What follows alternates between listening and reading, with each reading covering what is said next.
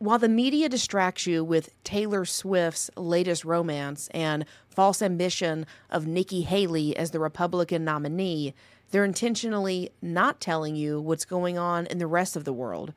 Currently, France has been casting arrows into the beast of globalism. French farmers have transformed their protests into something that's been as effective as it has been annoying to the ruling powers. Nearly 10,000 farmers used their tractors to blockade major road access across France last week. Two of France's largest farming unions warned that members from the regions around Paris would, quote, begin an indefinite siege of the capital. The government responded by deploying 15,000 police and military officers. 18 farmers were arrested for blocking traffic and 79 detained for trying to get inside Rungus, a market that supplies 60% of Paris's fresh food to nearly 12 million people. Interior Minister Gerald Darmanin has already warned that if farmers block Rungus, they would be crossing a red line. And if you think all of this escalated quickly, you'd be wrong. French farmers have been protesting for months. In fact, in December, farmers sprayed government buildings with manure.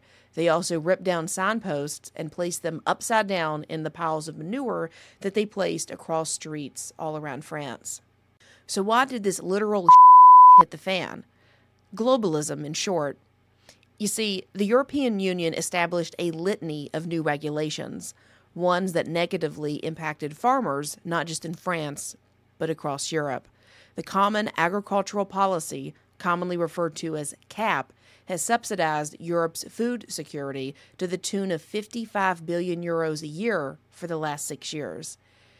It focused on economy of scale, which meant bigger farms, bigger holdings, and common standards.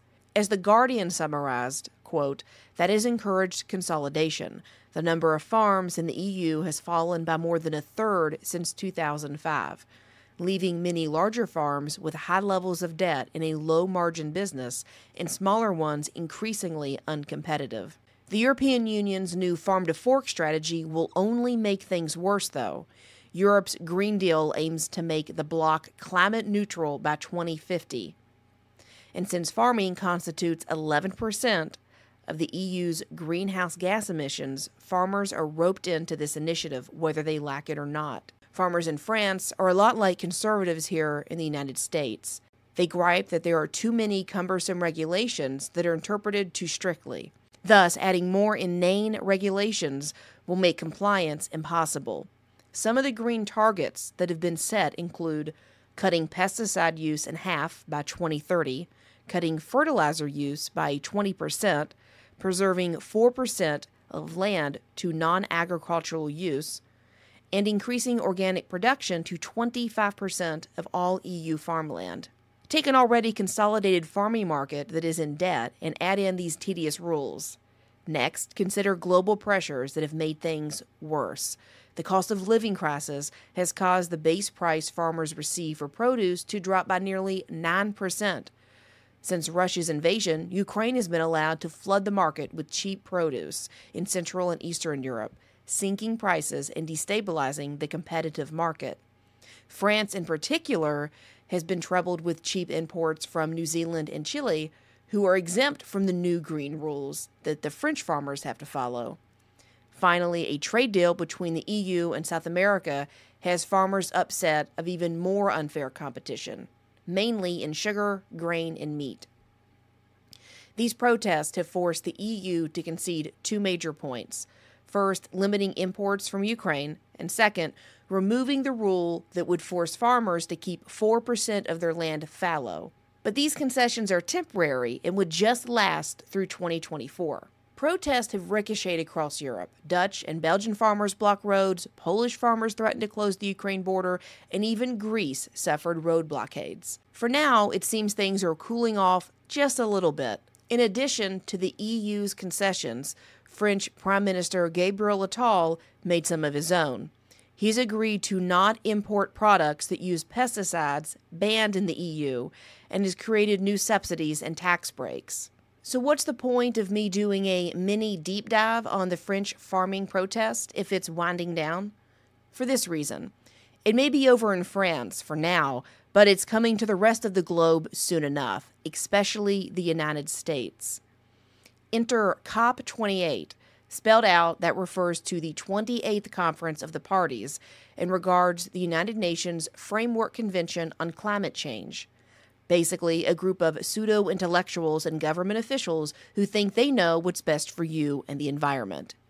Think the World Economic Forum in Davos, but filled with only climate dorks. This group has conjured up a set of principles and targets called COP28, UAE Declaration on Sustainable Agriculture, Resilient Food Systems, and Climate Action. I know, that's a mouthful, but their goals are even harder to swallow.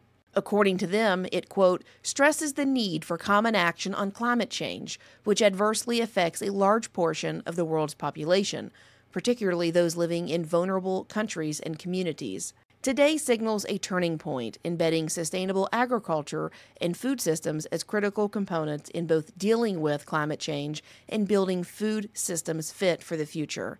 Together, we will deliver lasting change for families, farmers, in the future. Oh, great, a global Green New Deal. It's totalitarianism coded in altruism. Sure, things like common action and lasting change sound good, but who died and made them the arbiters of the environment? Like most things devised by the elite, it will hurt us and help them. I don't trust these clowns, and neither should you. Whether you believe in climate change or whether you think the United States should do something about it via legislation, that's all a political opinion. But I can guarantee you don't want to subscribe to this globalism, this new world order about the way the environment and farming should be. They will turn us and the whole world into France if they have their wish. And those farmers had to throw poop at government walls and block roads to get a little bit of a reprieve. The declaration I mentioned earlier has been endorsed by nearly 160 countries, including the United States. This agreement represents more than 5.7 billion people, 70% of the world's food, nearly 500 million farmers, and more than 75% of emissions from the global food system. Centralizing power is never a good idea, especially when it's on such a massive global scale. It's one thing to fling poop at a building in Washington, D.C. if I don't like climate rules, but where do I go fling my poop at a global mandate is the real question. Ready for the best part? The Bill and Melinda Gates Foundation launched a $200 million partnership with the UAE to help implement this declaration. We all love our little Billy boy, the friendly dork eugenicist, don't we? So let's glue some pieces together. There's a global agreement that would upend farming as we know it. Bill Gates wants to help fund the initiative. Okay, so where does Billy get his capitalistic kicks from, though? I'm assuming his massive buy-up of farmland will somehow give him an advantage when it comes to realigning the food system here in the United States. You do know that Bill Gates owns nearly as much U.S. agriculture land as China, right?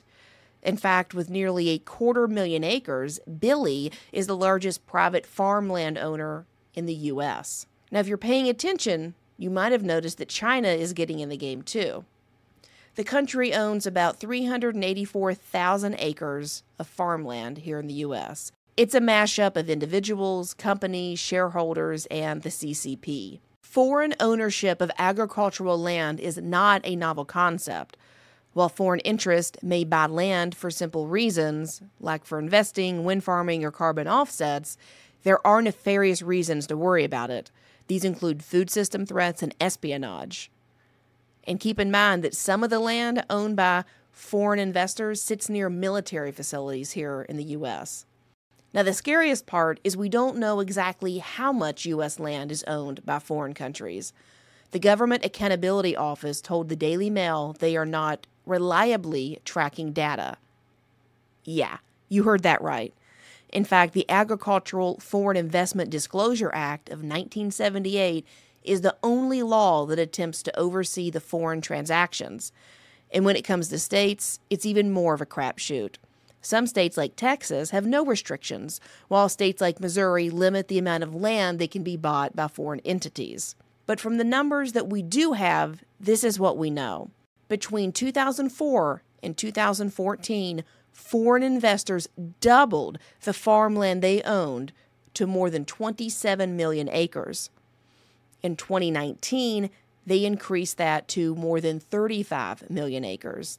That's about the size of Tennessee. Today, foreign investors own 40 million acres, which is about 3% of all U.S. farmland and is roughly the size of Iowa. Now, every state in the country has some of its land owned by foreign entities. But just like their motto, everything is bigger in Texas. They have the highest share of foreign-owned farmland, which is nearly 4.5 million acres. So let's recap. Bill Gates owns nearly 250,000 acres of farmland, while China owns more than 380,000 acres.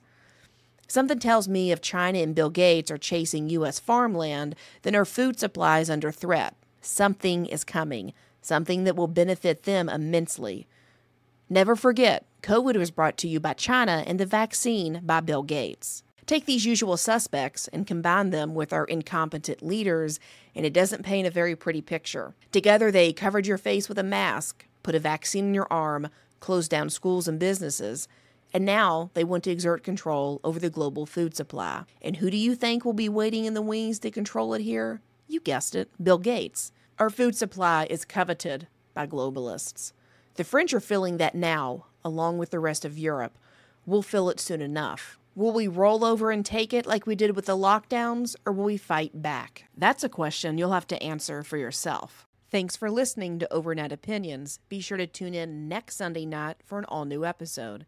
In the meantime, be sure to follow the Ladies Love Politics channel on TikTok, Instagram, YouTube, Brighteon Social, True Social, X, BitChute, and Rumble.